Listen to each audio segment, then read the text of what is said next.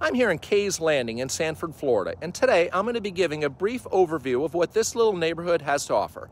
I'm Chuck Shaver of the Shaver Group with Keller Williams Heritage Realty, and my team and I have worked in this neighborhood regularly, and we've sold in here as well.